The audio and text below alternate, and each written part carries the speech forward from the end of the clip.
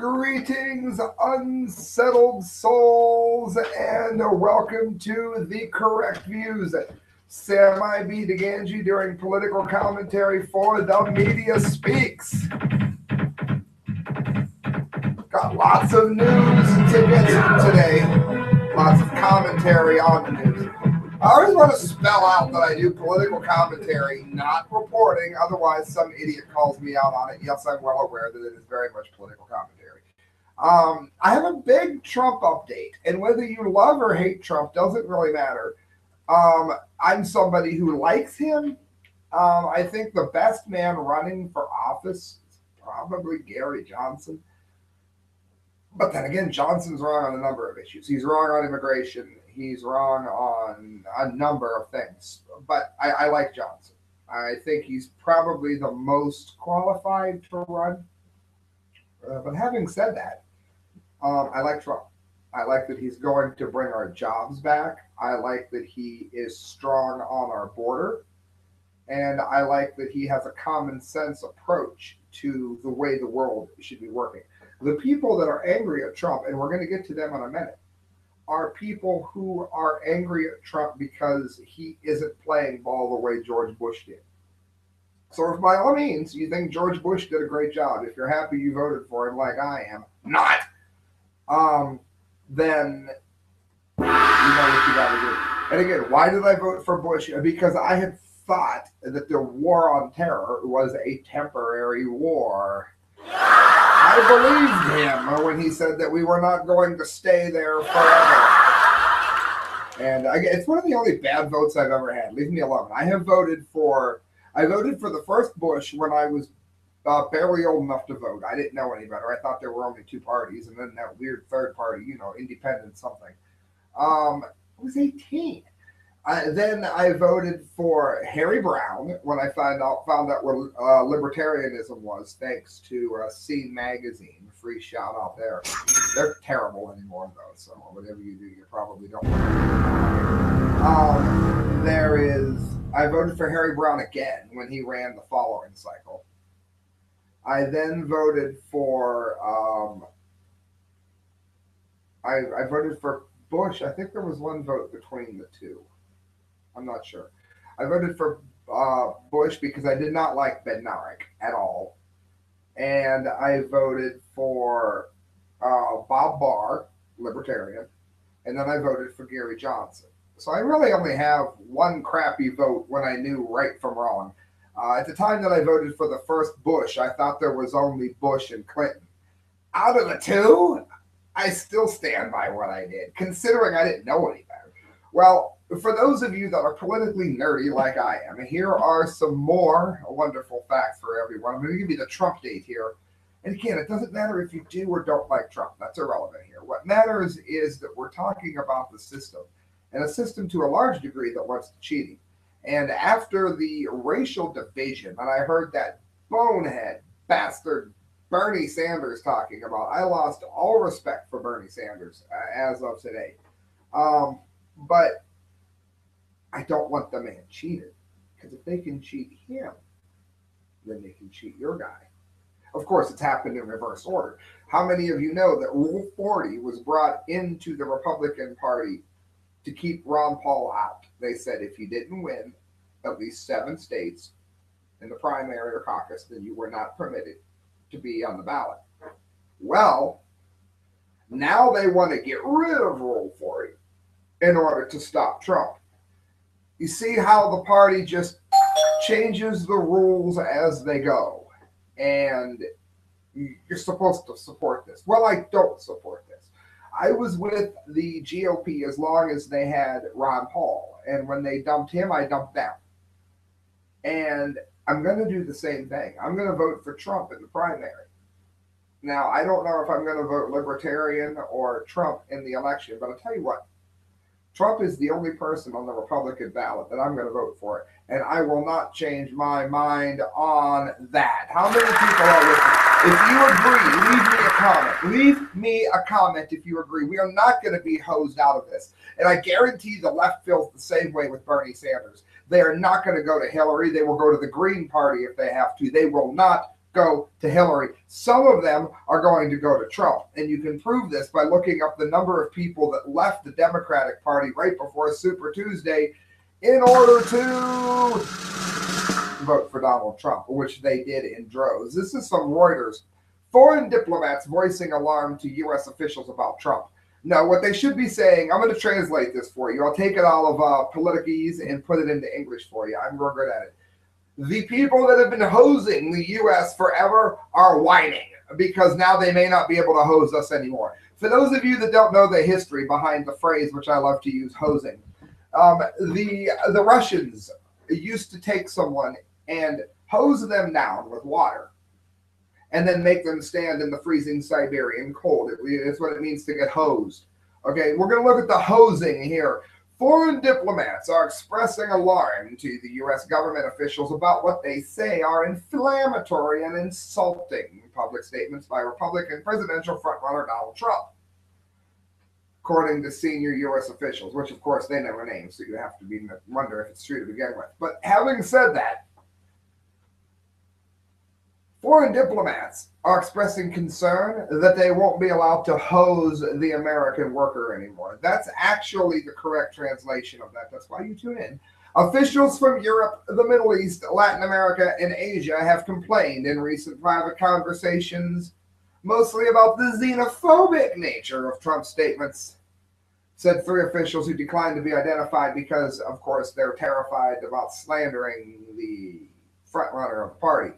What it should say is officials in Europe who have destroyed their country by doing the very thing that Trump warns against, the Middle East, who think they should be allowed to export some form of Islam upon everyone, Latin America, who is sending us all of the people they don't want there, all of the people of intelligence are staying behind, and Asia, who want to send us contaminated food from Fukushima and who want to claim the South Sea as all their own while they take our jobs and make their employees work in slave conditions, have whined in recent private conversations, mostly about the very logical nature of Trump's statements. See how I transitioned that for you there?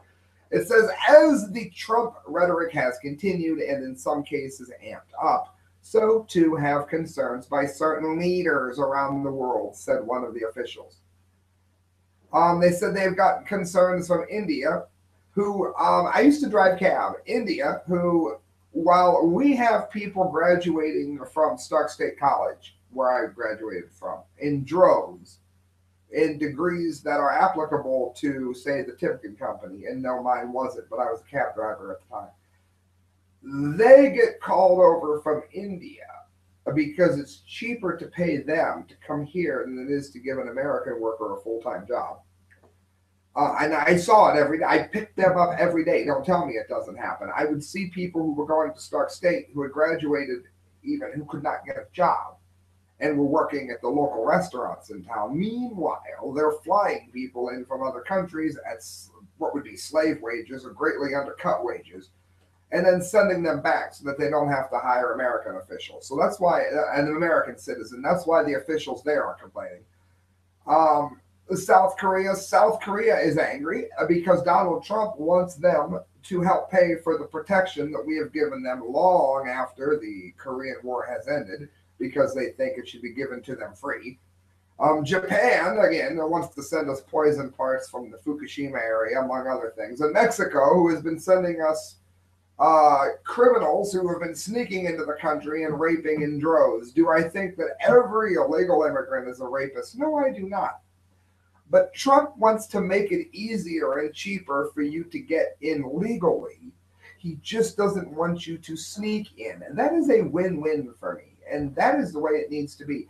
My family is of Mexican descent on my dad's side. And unfortunately, the gentleman did sneak in. And you know what? He was not a particularly good man, to tell you the truth. We need to know who is coming into the country, and that applies to my family as well. I'm the first to say that he was not the greatest person that ever lived, and he's somebody that should have been trumped out. The Irish side of my family, they came here legally. The English side came legally. The Sicilian side on my dad's side came legally. But you can't have people just roaming into the country, in and out, in and out. You have no idea who they are, no idea what they're doing, and no idea if they mean us harm. That is not racist.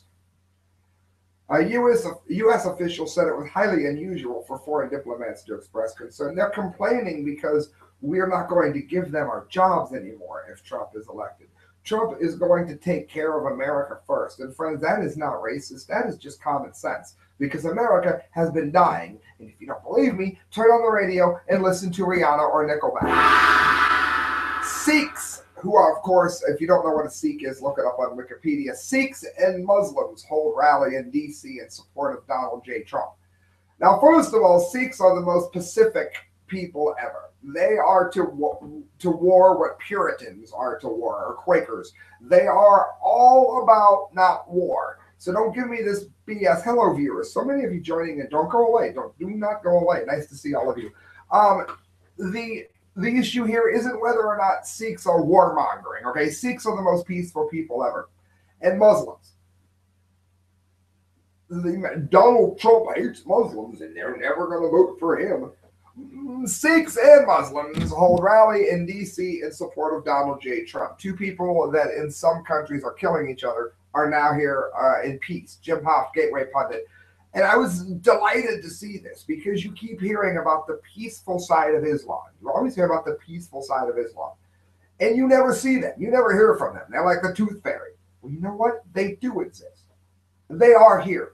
The Muslims that I would love to have a beer with at the local bar, they exist in this country. They did come out and they did speak. And I'm going to stand up for those Muslims today because so many people in the quote unquote liberty movement, so many constitutionalists such as myself, are quick to complain every time Islam does something wrong. And we're going to get to a little bit on that later. But when Islam does something right, the average person doesn't stand up for them. And I think it's time that someone does. So it might be all quiet in other places, but it's not going to be here. Hat tip to the Muslims in this report. The group supports Donald J. Trump for president. Trump appeal has no boundaries. Sikhs and Muslims, hashtag Washington, D.C. organized press conference in support of hashtag Trump today. Muslims and Sikhs, who I say again are extremely peaceful people, joined the Trump train. The group had Muslims for Trump and Sikhs for Trump signs made for this event. A representative of the Trump campaign addressed the gathering and said that he is not against their communities. The event organizer told reporters, "We agree with Donald Trump and that we should not bring people into this country before we can vet them." In other words, the very people who came from these lands and the very people who study the effects of certain aspects of this religion upon humanity are warning us that it could be dangerous to not vet these people first, to not know who they are and why they are coming. Here's a quote. It's from IBN Live. The group of Sikhs and Muslims, mostly from South Asian countries, have joined the Donald Trump bandwagon in the U.S. state of Maryland, asserting that the Republican presidential frontrunner is not against their communities. Under the banner of Sikh Americans for Trump and Muslim Americans for Trump, scores of Sikhs and Muslims held their first meeting in the suburb of Washington, D.C. in Maryland, wherein a representative from the Trump campaign addressed them. Organizers of the event from both the Sikh and Muslim communities argued that the view of Trump about minority communities has been twisted and taken out of context by the mainstream media, and claimed that the 69-year-old billionaire real estate magnate would create more jobs in the country, which would benefit minorities. And let's face it, there's not a lot of Sikhs around. Trump is not against the Sikhs or the Muslim community. What he says is given spin. The mainstream media gives a spin because they're scared of him. He is not the status quo. He is not taking anybody's money, said Jasdeep Singh, who helped organize the Sikh Americans for Trump in Maryland. And that's awesome because Hillary Clinton is going to outspend him in the run to the presidency. The Democratic establishment has more money than Trump does by himself. So, I mean, this is going to be a matter of people like you and I and these good people getting the truth out. He is not a racist. A prominent member of the Sikh community, Singh is chairman of the Maryland Governor's Commission in the South Asian Affairs and chairman board of Sikh associations in Baltimore. It's hardly a small organization. In terms of that community, this is a very, very, very big endorsement. When he talks about Muslims, he does not talk about all Muslims or American Muslims. He spoke in the context of the refugee crisis, which we're going to get to in a minute, that has been happening in Syria. We Sikhs agree with him. Muslim Americans agree with him that we should not bring people into this country before we can vet them. And this was a temporary measures proposed by him, Singha said. And it's absolutely right. You cannot just allow people roaming into the country when you have no idea why they're even here. This is from Yahoo News, and I'm going to explain this in terms that anyone can understand. And it's going to be why you're happy that you didn't leave. When Donald Trump says that Mexico is going to pay for the wall, he is not saying that Vicente Fox or whoever is complaining this week is going to walk over and hand them the money. Not what he means. He means that he is going to take it out of them in trade. Something is going to cost more. Business is going to cost more. Taxes to come in and out of the country for goods and services are going to cost more. They are going to pay for it. That is how they are going to pay for it. He does not mean they're going to come walking over and give the money. So when this dumbass says that he is not going to pay for the wall, he doesn't know what he's talking about. Because it's going to happen in trade. It's not going to happen because he suddenly decides to see the light and give us the money. Come on, pay attention when Trump speaks if you're going to criticize you dumbasses. There is no way Mexico would fund Donald Trump's terrible plan to build a wall along its border with the United States if the Republican frontrunner wins the U.S. presidential election, the Mexican finance minister said. Well, what this dumb bastard doesn't know is it's going to be done in one way or the other, and it does not involve them willingly doing it. More than happy to make you do it against your will. We are tired of you manipulating our country. We are not tired of it based on your race. We would be just as tired of it if the very white Canadians were doing it. They just don't happen to be. So don't give it to me. We do not want another country superseding the rights here. Neither do the Mexican citizens, Mexican Americans who are citizens here now either. Trump, the New York billionaire, goes on, developer and former reality television star, sparked outrage in Mexico when he vowed to force Latin America's second largest economy to pay for the wall along the southern U.S. border to stem the flow of immigration and drugs. In a televised interview late on Wednesday, Finance Minister Luis Videgaray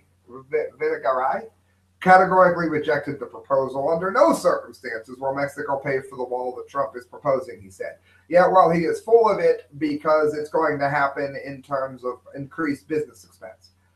Building a wall between Mexico and the United States is a terrible idea. Yeah, because then you can't send us the worst of the worst anymore.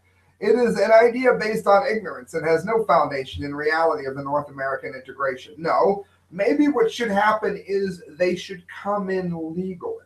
And you're going to argue that they can't afford it. Trump is the one who wants to bring that price down. He wants you to be allowed to come, make it easier to come, but you've got to be coming legally. You cannot be coming over to sell basically slaves into the American market. That is not a good idea, and I do not consider paying illegal people less money to not be racist. Do you ever understand that? People that are like open border people are way in favor of this idea that we should allow illegal immigration and we pay them a little less. That's fine. That to me seems more racist. Is it just me? It makes no sense to me the way the left thinks here, none whatsoever.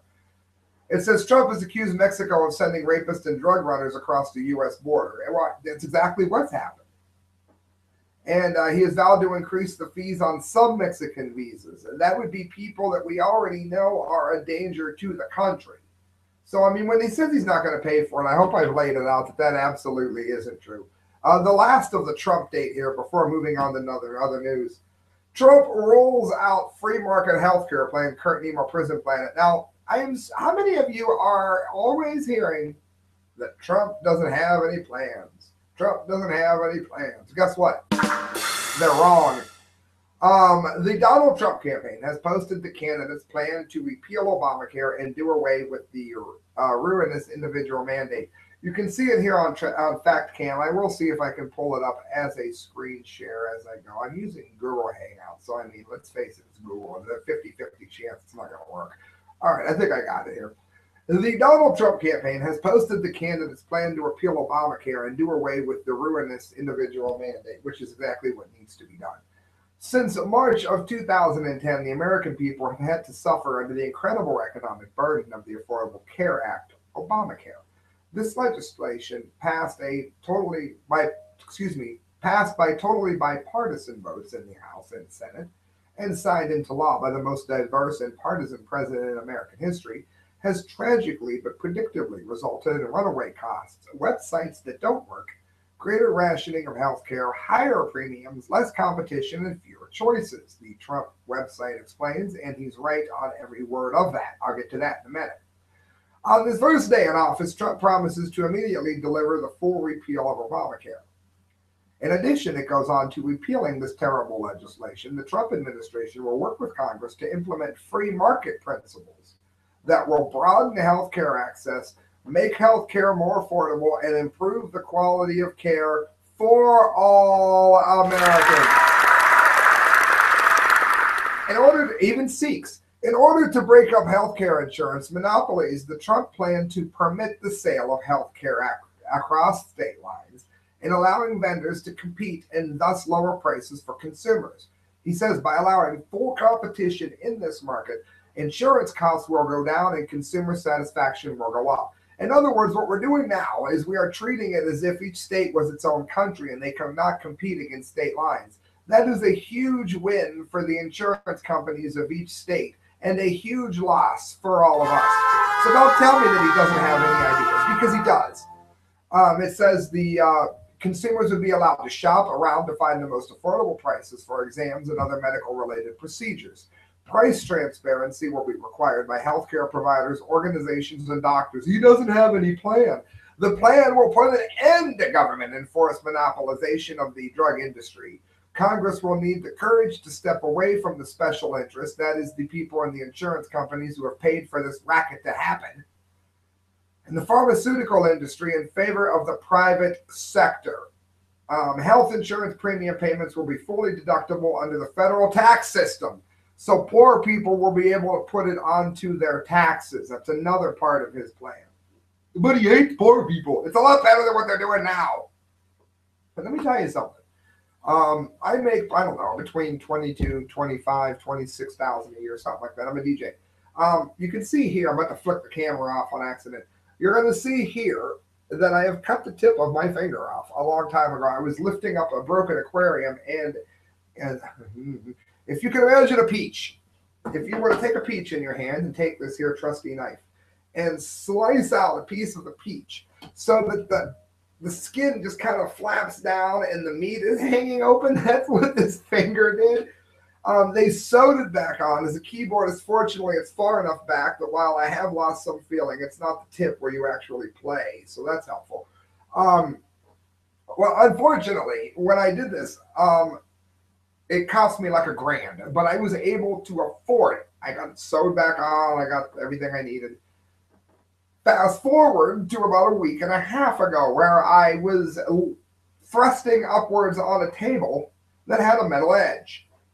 And as you can see from the Band-Aid, because it's still too Frankenstein to show on camera, I did the same damn thing here. Although, under my new plan, there was no way in 7 hells that I could afford to go to the emergency room. I just sat here and bled. Christelle, my wife, thought I was insane. I bandaged it and prayed to God I didn't lose the finger. Okay, don't tell me that prices haven't gone through the roof and destroyed the entire process of insurance, because you're lying. It's not true. There's no way I could afford to use my insurance unless I was dying. Okay, luckily this is going to heal up fine and nobody plays keyboards in the middle of their finger. But Oh my God. The man has ruined healthcare, is my point. I had great insurance prior to him. So, I mean, don't tell me Trump doesn't have any ideas. There's more on it there on the site. Moving on past Trump, for those of you that do hate Trump, police appeal to lawmakers for future options on arming drones, Fox61.com. My issue here is, do you remember when the Patriot Act went into effect? They promised us that this was going to be about stopping terrorists. We're going to stop the terrorists. It soon became about busting your 14-year-old for a drug purchase, didn't it? When we trust the police to arm the drones under extreme circumstances, which is the ones that they are going to claim are needed for such a thing, we're opening up the door very widely, I might add. We're opening up the door for them to abuse the hell out of it, like they did the story I just told you regarding the Patriot Act. This is from Hartford. The drone discussion has been buzzing around the state capitol for hearings this week. Let me go ahead and put this back on screen share. So I don't have another camera anymore, so I mean, I'm kind of at the mercy of this one, which thankfully works. Monday, a bill to ban the weaponization of drones was discussed. On Tuesday, a bill to control the use of drones in many ways, including by law enforcement agencies, was debated. Lawmakers, it says, listened as a link there to testimony concerning restrictions on drones with cameras versus expectations of privacy. The bill would also require police to get a warrant to use drones in many cases. Well, you can get a warrant. You can get a warrant to do a DUI checkpoint, which is the most egregious affront on the Fourth Amendment ever. So don't give me this BS that warrants solve anything. Police made the argument that armed drones and law enforcement could be an effective weapon in public safety. Yeah, it could also be a way to start shooting protesters. We've had a report that somebody's going to fly a drone into an airplane, into an engine, or into a weaponized drone, and we're concerned that we don't have the answers yet.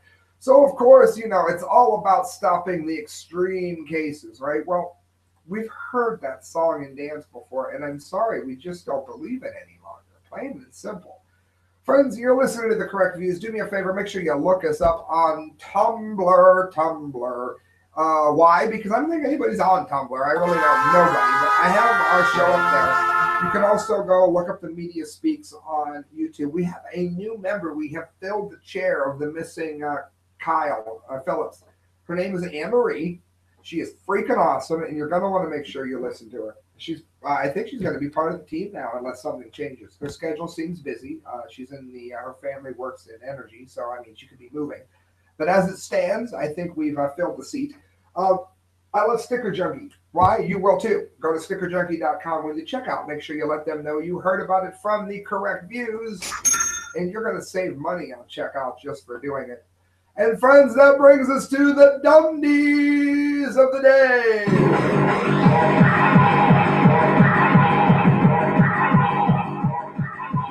That's right, the You Are an Idiot song. It seems that the record label for the Dumdy has decided that I'm not going to be allowed to monetize my videos if I use the Dum Dum Dumdy song. All right, bitch, I won't use your song. I won't promote you at all. You have now been banished from the show. Bye, tramp. Express.co.uk. Germany bans sausages.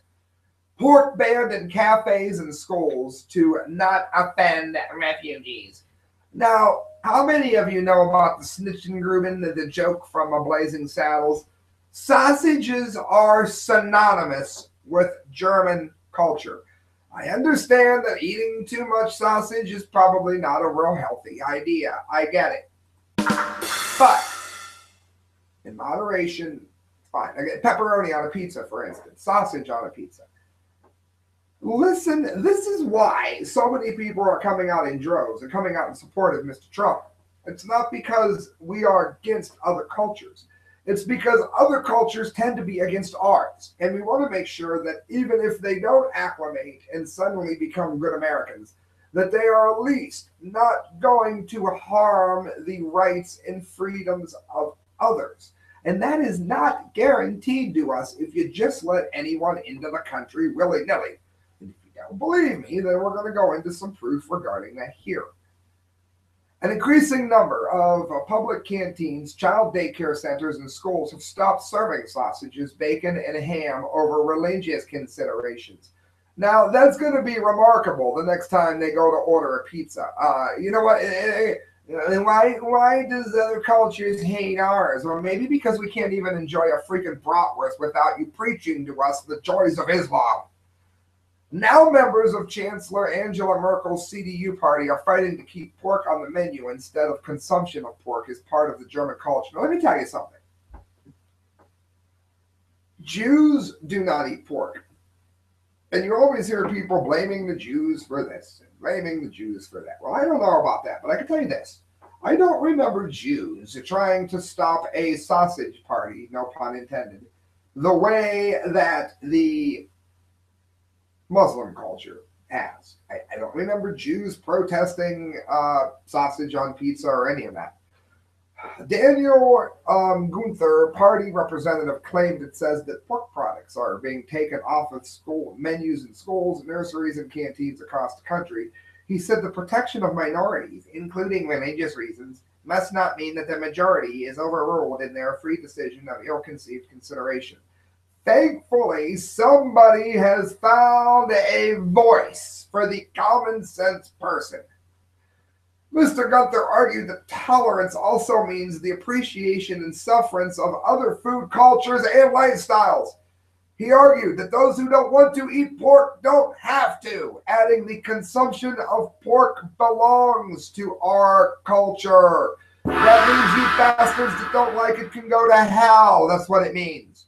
No one should be obliged to do so, but we also don't want the majority having to refrain from pork.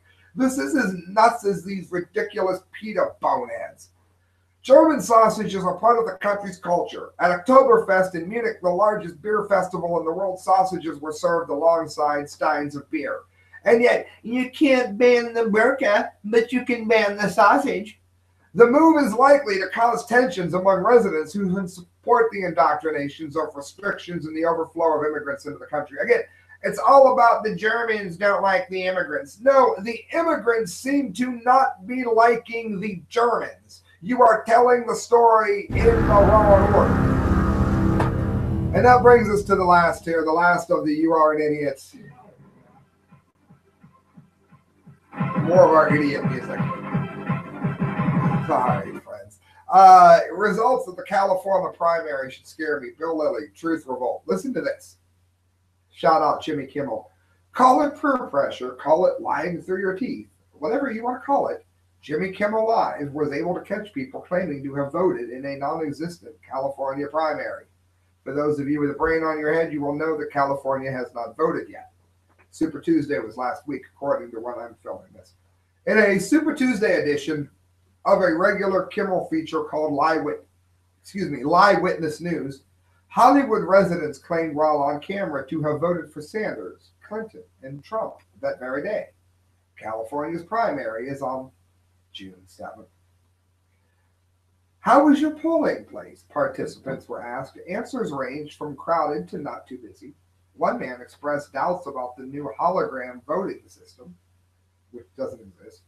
Another voter said she had to re-register as a Democrat that morning to cast a ballot for Sanders, which couldn't have happened. Another voter claimed to have paid the new $10 fee to participate in the primary. Of course, that never happened either. So let's hope these people don't actually vote come Election Day in November. That is very true. If they do, let's hope they vote Trump or Johnson.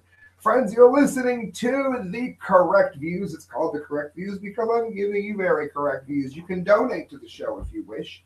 I'd like to buy a camera, for instance, or maybe Adobe Premiere. TheCorrectViews@hotmail.com. Every penny you give to me goes towards a better show. Also, do me a favor, check out Change Transportation. If you're going to go anywhere, find out how much it's going to cost you through your normal cab, through Uber, or whatever. Then call Change Transportation. Let them know you heard about it on The Correct Views and see if you don't get a better price. Pretty good chance you will. Good night, friends. God bless. Thank you for tuning in. Hit subscribe and please hit share.